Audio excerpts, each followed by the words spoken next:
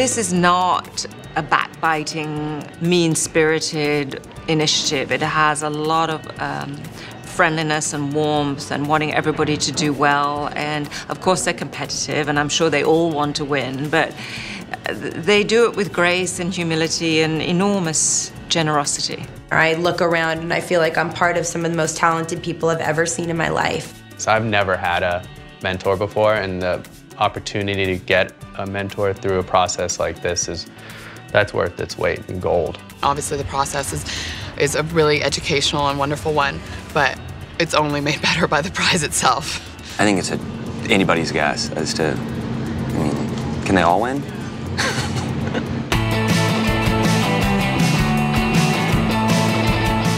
It's 8 o'clock in the morning in New York, and the city is back and it's alive. A lot of anticipation, a lot of conversation.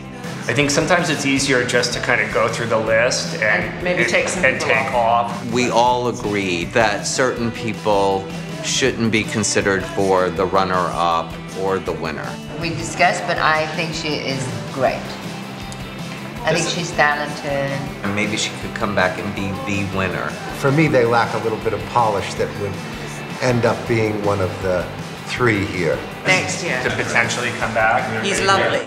We needed to have a real kind of debate about many others. And I have been so impressed with her. I thought she was absolutely a superstar in LA. But I wasn't really excited. I think that's what's missing, is a DNA to the whole thing. You want her to win. You want her to make it, and she will make it. I love it.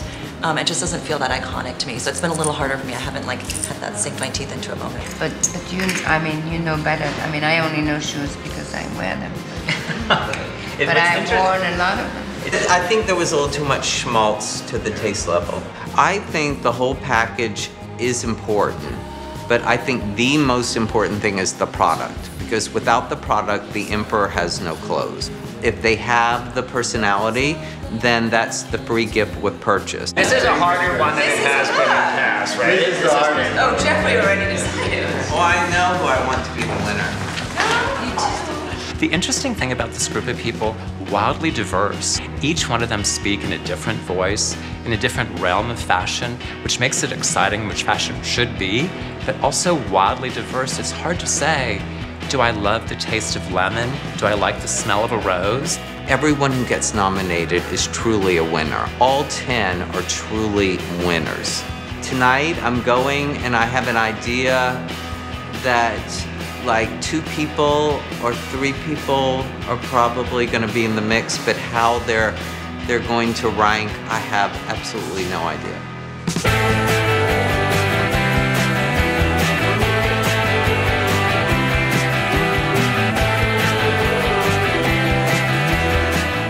Creates a really unbelievable opportunity for young designers, and all the nominees this year are really amazing. It gives them a chance to express themselves and to show off their creative ability. It's just incredible to watch the fund kind of evolve and kind of manifest into this support system for young designers. And it's great to see them sort of blossom through the process. They've gotten an enormous amount of attention and press from this, and I think that they will continue to do well. Remember how nervous we were this night 8 years ago? Even if it's been 8 years. Has it been 8 years? 8 years. Wow. If my time with the fund has taught me anything, it is that you never know where you're going to meet a Fashion Fund finalist. I've been introduced to them via a note from a stewardess on a plane from Miami.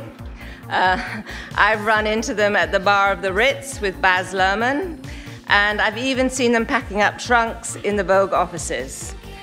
But you don't have to look too far to find 10 wonderful talents here tonight, our class of 2012. As I was thinking about tonight, though, I realized what a privilege it is to introduce a friend. I've learned more about Christopher's professional achievements in the last few days than in the years since I've known him. So thank you, Anna, for inviting me to introduce Christopher.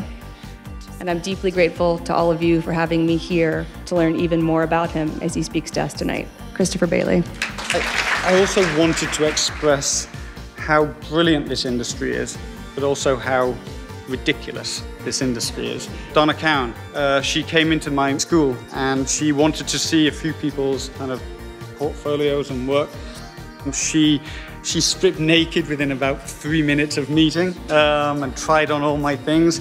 And kind of that was one of my first kind of like big wake-up calls to how nutty this industry is. Be authentic, something that has led me to kind of meet incredible people, but also to remain true to who I am as well. Now is the moment you have all been waiting for. The 2 runners-up will receive $100,000, a business mentor, and a bronze egg from sculptor Rachel Feinstein. This is first runner-up. Jennifer Meyer-McGuire. I'm just making sure my name's there. Honey, thank you so much. Okay, runner-up number 2. Oh, great. Tabitha Simmons. Thank you so much to Anna and all the Vogue team for all your constant support. Thank you. The winner is Greg Cheney, the elder statesman.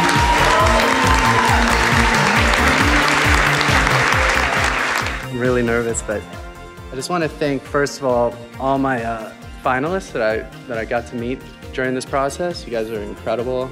I really had no idea that I was going to be standing here right now. I made a good case in my head for each and every one of you. So, and I want to thank everyone at Vogue. Anna, thank you very much, and the whole team, and wherever Meredith is, thanks for listening. But most importantly, I want to, this is for my brother, Paul, who passed away some years ago, who the company is actually named after. So this one's actually for him. So thank you very much, guys. Thank you.